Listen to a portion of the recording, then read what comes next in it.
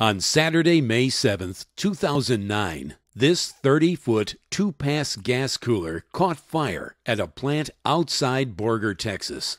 Once the flames had been extinguished, the plant manager puts in a call to Alan Jones of Fuzzys Industrial Maintenance. Alan arrives on the scene and assesses the damage. He then accepts the challenge to rebuild this unit and get it back online, because the entire plant is down until the cooler is working again. With the customer losing thousands of dollars per hour, the pressure is on to repair and replace this cooler as quickly as possible. So now the clock is ticking. Sunday evening, Fuzzy's truck arrives and they load the unit onto their trailer. It's tightened, secured, and transported to Fuzzy's facility in Borger, Texas. Monday morning, Fuzzy's team of engineers and project managers assemble and begin to formulate a plan to rebuild this cooler. The first order of business is to separate the two pieces. They take the tube assembly frame off and set it by the round tube building at Fuzzy's, and move the lower fan shroud frame down to the fabrication department. Fuzzy's assembles two teams of welders, machinists, layout engineers, final assembly technicians, and field service professionals. For the next 4 days, they will labor long hours on both units. Working around the clock, they begin to strip away the round tube frame assembly to get to the headers. At the same time, they begin to remove all the melted aluminum from the frame shroud assembly so they can assess what parts can be reused and what parts have to be remanufactured.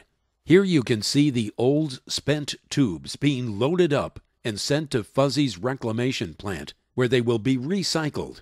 Now that the melted aluminum has been removed, the Fuzzy's team of computer-aided design engineers move into position and begin taking detailed measurements for the next step, which is to make CAD drawings, which in turn will produce G-code for Fuzzy's CNC machine shop.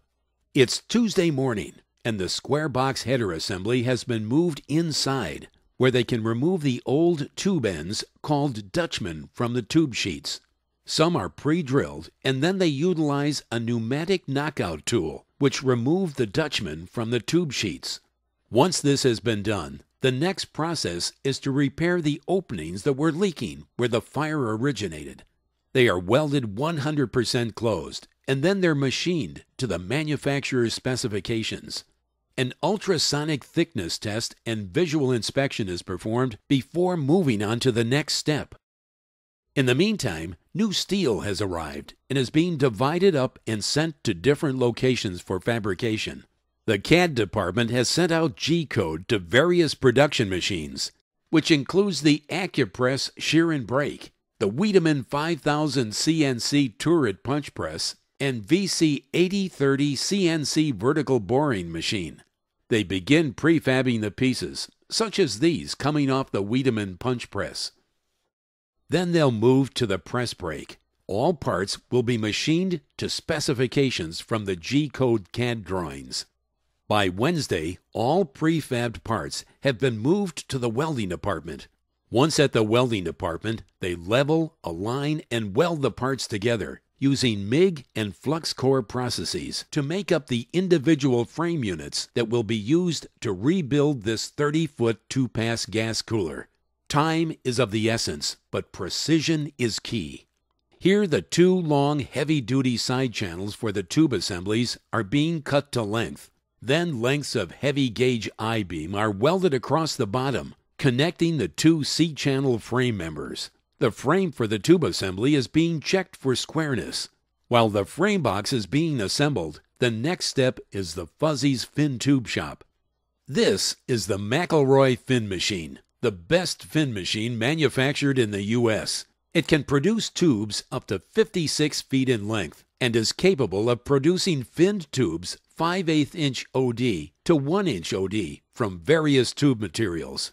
On this job, it's turning these tubes at 2400 RPM and laying down 10 fins per inch. Here you see the fin material entering the machine. Through several dies, the fin material is shaped, then wrapped to the spinning tubes. It's Thursday morning, and Fuzzys management is assessing the best way to start final assembly on the fan shroud frame. They're replacing all the damaged pieces and installing the new fabricated frame parts, a slow and tedious process. Now that the main outside framework has been assembled, then they can start on the inside pieces of each fan shroud box. At the round tube shop, the headers have been cleaned, welded, machined, and inspected. They're ready to be installed into the rebuilt tube frame assembly. The square box headers are positioned, leveled, and then welded in place on both ends of the tube frame. The new manufactured fin tubes have arrived and are being inserted into the tube sheet headers.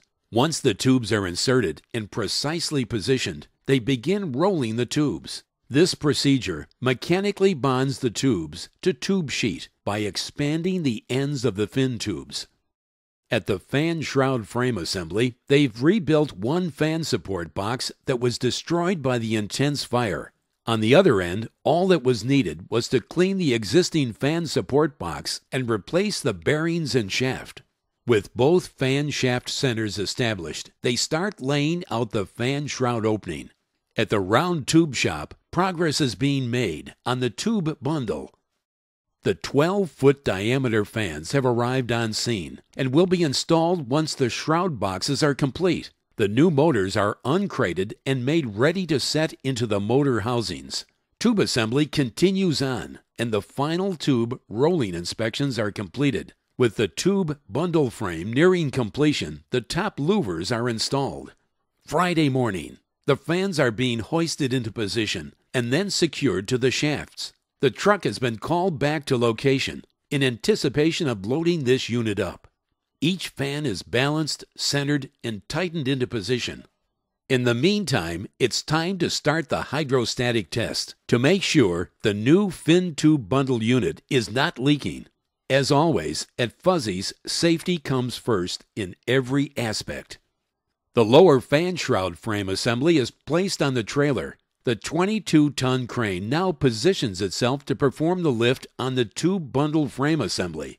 Then the truck will back the fan shroud frame unit under the tube bundle. After a successful hydrostatic test, they drain the water and bolt down all the louvers. The crane now lifts the fin tube bundle unit up as they position the lower fan shroud frame underneath it. Once the truck is in position, then they lower the tube assembly bundle onto the top of the fan shroud frame. Then Alan Jones takes one last measurement to make sure the inlet tube is in the correct position. Friday evening, Fuzzys crews do a final bolt down to the tube bundle frame onto the lower fan shroud frame assembly. They attach chains and ratchet it securely to the trailer. Finally, the flanges that were bolted temporarily are now welded in place. This unit is now complete and on its way back to the plant. The entire cooler was rebuilt and delivered in under a week.